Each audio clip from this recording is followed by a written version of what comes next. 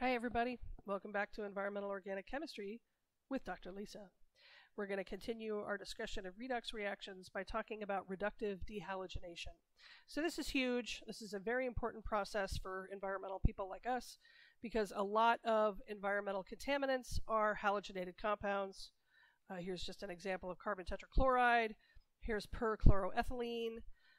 Here's a PCB molecule. Dioxins would also fall under this rubric. DDT is a chlorinated organic. All kinds of things are halogenated organic compounds that are important as contaminants in the environment. So for almost all chlorinated and brominated compounds, reductive dehalogenation is important.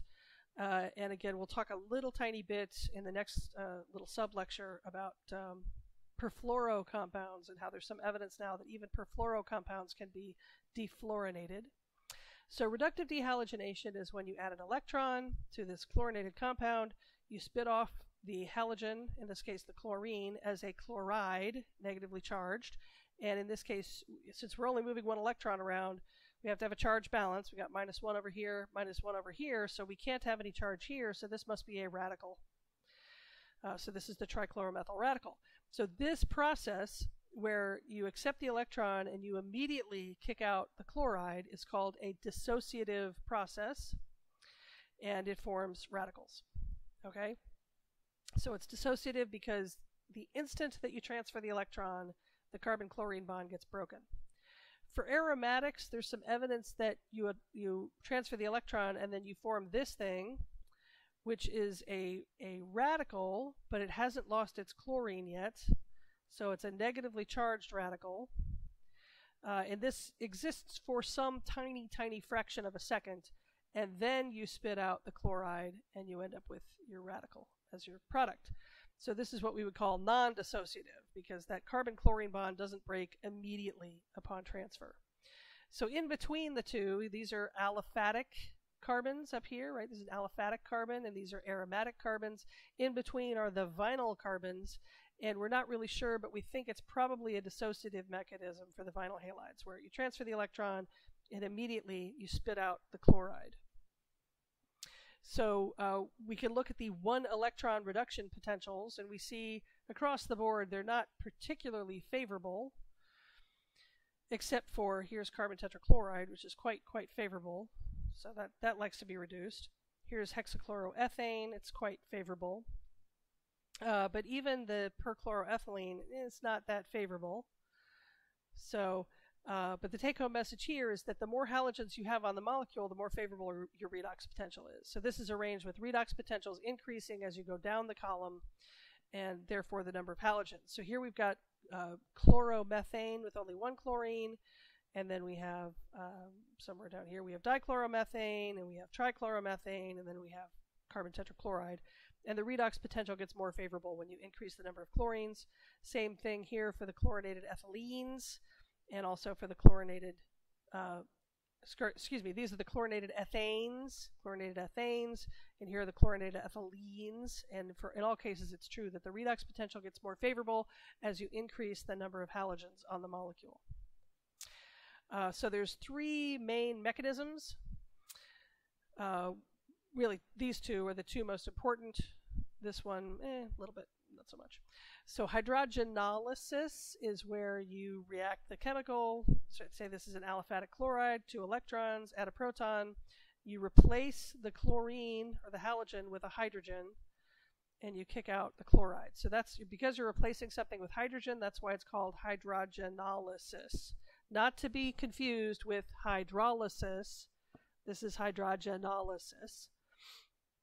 And then you have reductive elimination, and the beta means that, like, this is the alpha carbon, alpha. It's a very bad alpha. There's alpha.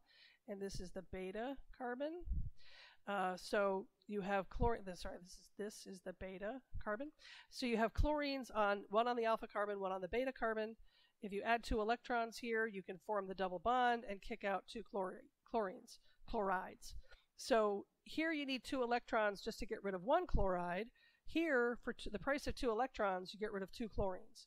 So that's sort of favorable from our point of view. Like, we like that. We want to get rid of the chlorine because, generally speaking, if you can get rid of the chlorine, you can make the compound less toxic. And it turns out that this reaction is also, not only is it favorable from an environmental standpoint, but it's also favorable thermodynamically, because these two chlorines are heavily solvated. They have a very low delta G of formation, very negative delta G of formation. So the fact that you produce two of them makes this reaction quite thermodynamically favorable, especially relative to this reaction. So when a chemical can undergo beta elimination, it usually will. And it turns out that this happens even if you have a double bond here. So this would be either, probably most likely, trans dichloroethylene. You add two electrons and you get this thing, which is acetylene. Like an acetylene torch, it's acetylene. And you've kicked out two chlorides. So you could even have double bonds being converted to triple bonds. You can also have something called reductive alpha elimination, which is where both of the chlorines are on the same carbon, the alpha carbon. Okay? And so you can kick out two chlorines here, and you get this very odd thing where carbon only has two bonds to it.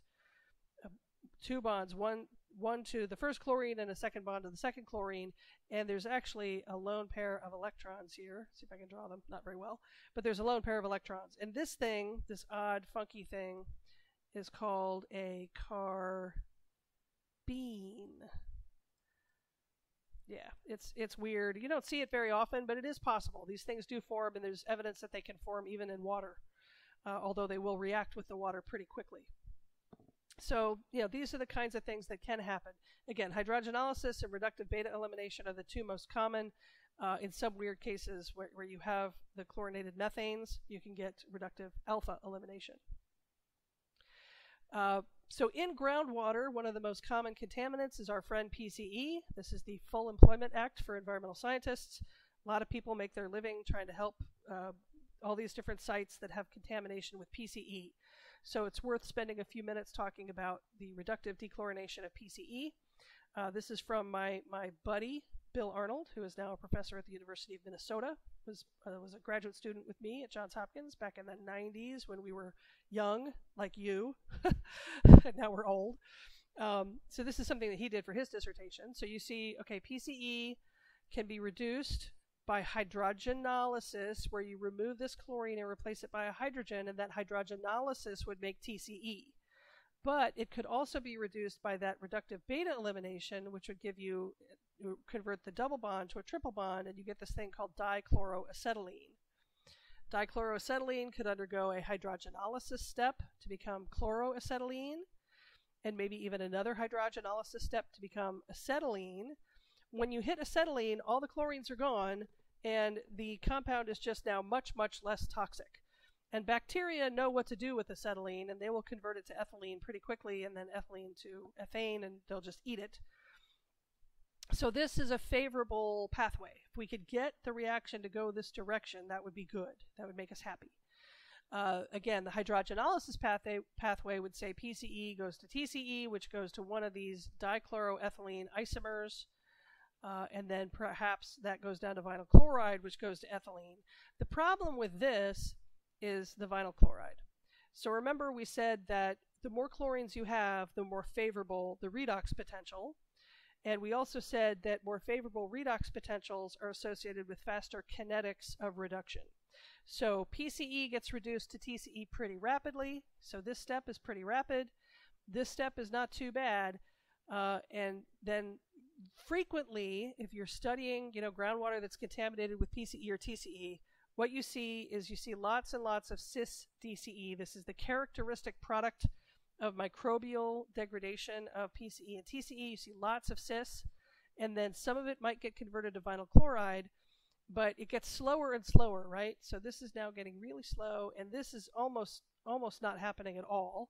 So sometimes you get stuck at vinyl chloride, and vinyl chloride is the most toxic of all these things that you see on screen. So you really want to try to avoid getting stuck at vinyl chloride. So a lot of research projects are involved in how can I get the vinyl chloride that's being produced in my system to go to ethylene. There's various ways to do that. Generally speaking, if you could drive the redox potential to become more and more reducing, so i.e. drive it all the way to methanogenesis, then you could get this final step to go. Otherwise, sometimes, like I said, you get stuck at vinyl chloride, and that's not a happy outcome. So in the typical groundwater, you see this step is quite favorable. You see this step where, again, the cis isomer is the one that is sort of the main product of microbial dehalogenation. Then sometimes you see vinyl chloride, and if you're really lucky, you can get things to go to ethylene. So this pathway that I've shown in red here is the one that occurs for microbes. Okay? Now, again, this acetylene pathway would be really favorable if you could get it to go, but microbes don't seem to be able to do this. So in order to get this pathway to go, you frequently have to use an abiotic reactant, some abiotic source. So in this example, he's looking at zinc as a possibility, and he's saying it might be true for other abiotic reactants like vitamin B12, which is an iron porphyrin. It's actually a cobalt porphyrin. Iron 0, which is metallic iron. This is metallic zinc. So these would all be good electron donors because zinc can donate 2 electrons to become zinc 2. Iron 0 can donate 3 electrons to become iron 3. So these are strong reductants. And if you use a really strong chemical reductant, you might be able to get the reaction to go via this pathway, which circumvents the production of vinyl chloride. You don't have to worry about the vinyl chloride. You're not going to form it if you can go via this pathway. So here's our redox potentials. I wrote a whole chapter of my dissertation on redox, calculating all of these redox potentials. So I calculated the redox potential for the hydrogenolysis reaction and also for the elimination reaction. So this is E2H for hydrogenolysis and E2E for elimination.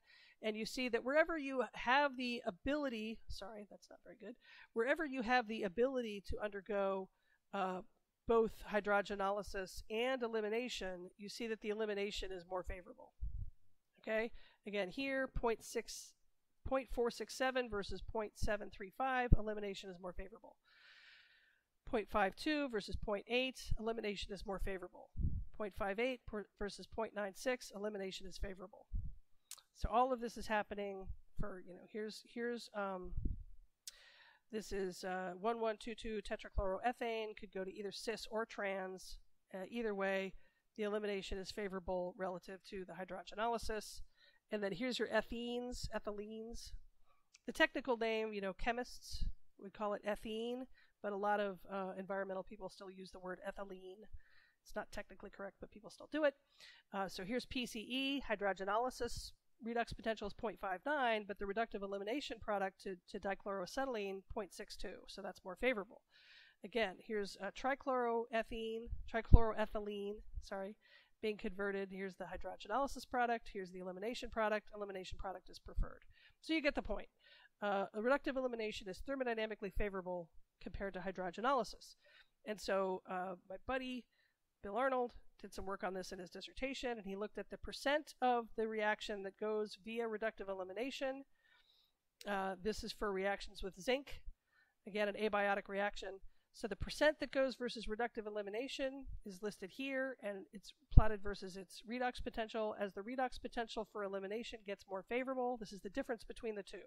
So as the elimination becomes more favorable, more and more of the product is going to go via the elimination pathway.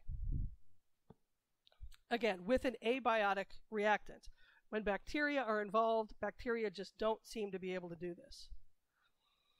There's linear free energy relationships that we can use to predict the kinetics of redox reactions. Remember, we've said that for redox reactions, and only for redox reactions, we can frequently make a relationship between the kinetics and the thermodynamics.